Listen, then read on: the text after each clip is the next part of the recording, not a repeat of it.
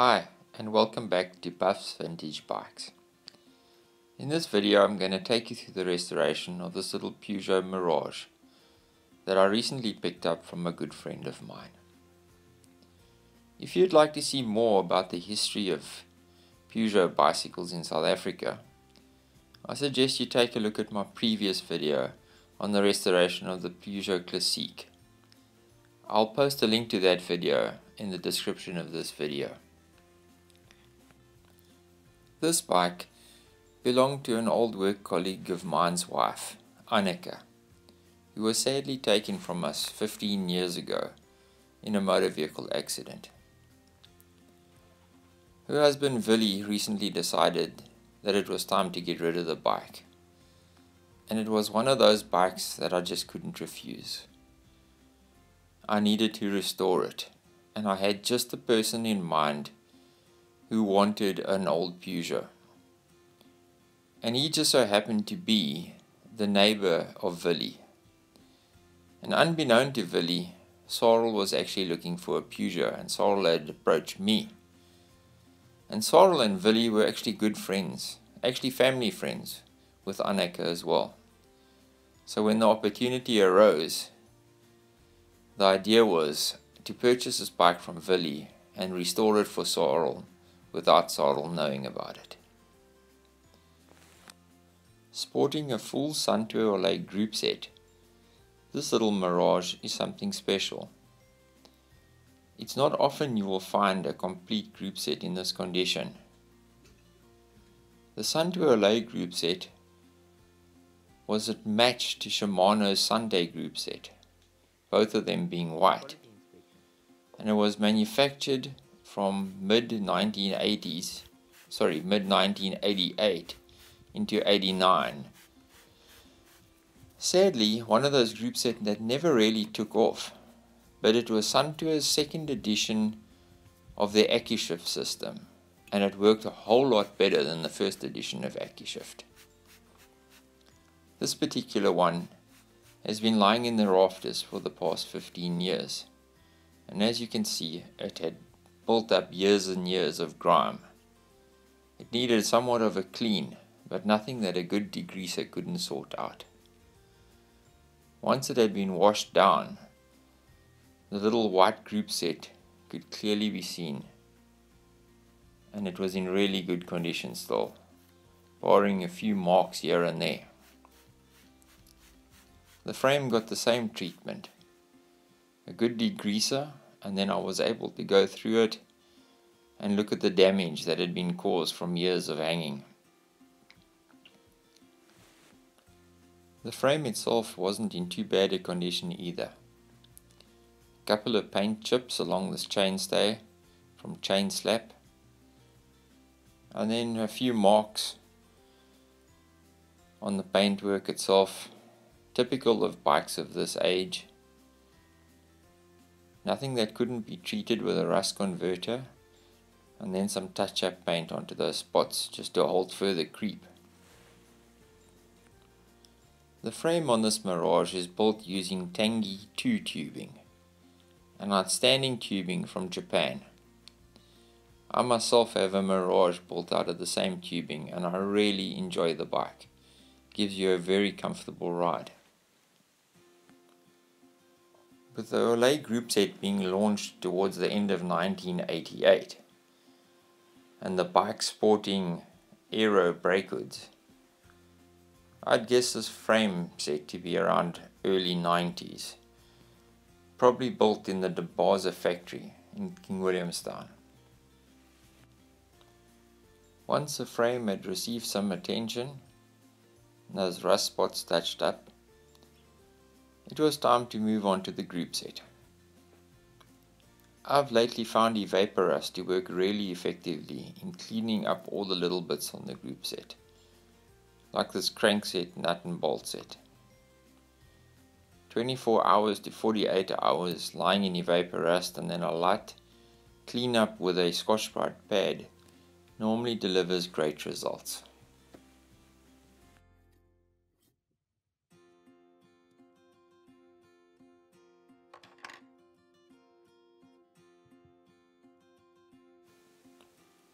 A degreaser works great at cleaning up components generally, but you really need to pull components apart to get into those little nitty-gritty areas where you want to get rid of the built-up grease and grime from years gone by. Really, the only way to do that is to pull the component apart as far as you can and then get stuck into it with a good cleaning material.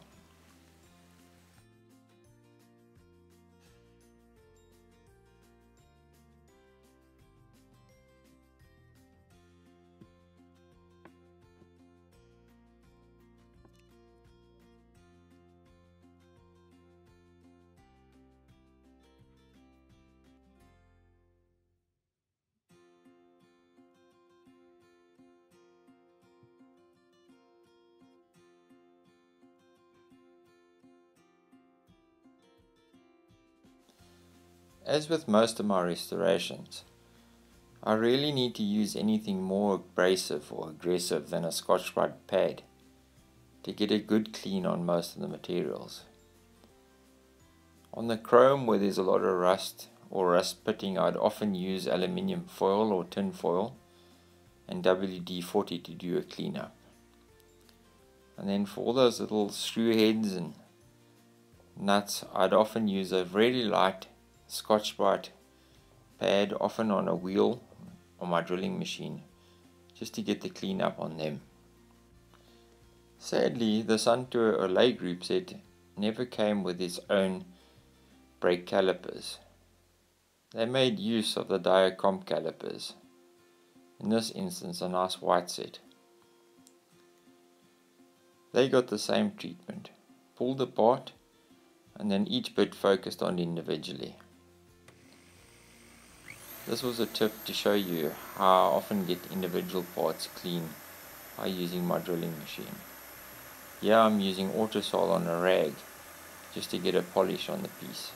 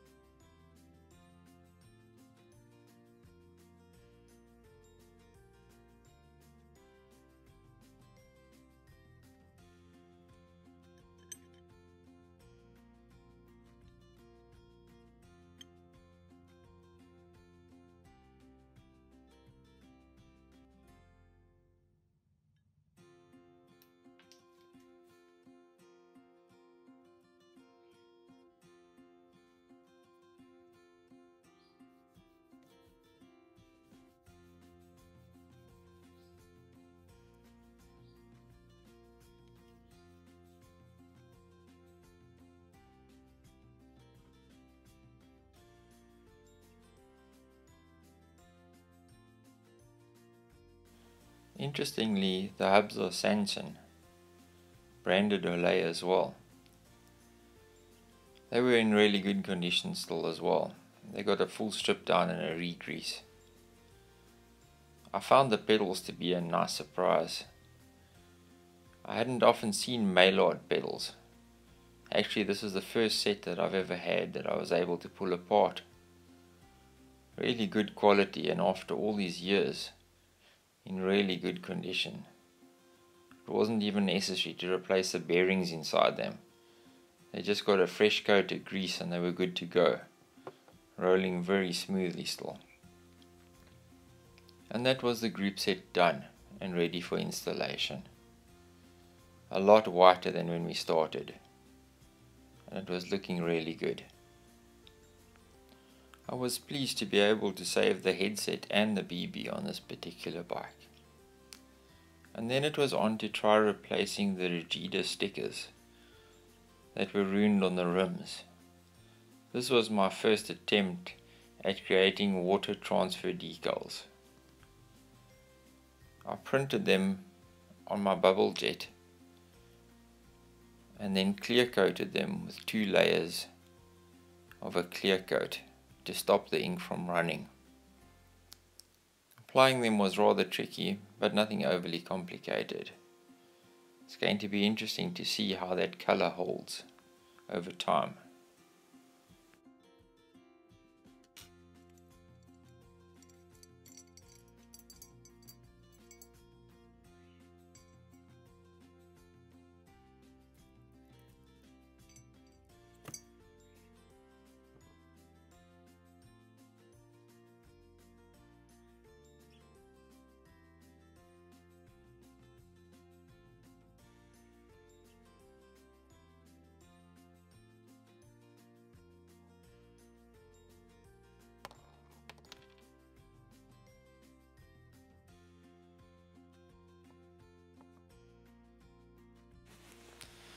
And as I close this video out, could I ask that if you enjoyed it, give it a like, press that thumbs up button, and if you'd like to see some of my future restorations or be notified of the future restorations, give my channel a subscribe. It'll be good to have you on board. Thanks for watching this. I hope you enjoyed it as much as I enjoyed restoring it. This bike has already gone to its new owner, Sorrel, who's extremely pleased with the restoration and also extremely happy that he could get Annika's old bike. I know too that Philly is happy that the bike has gone to an old friend and that it'll get the love and attention these old classics deserve.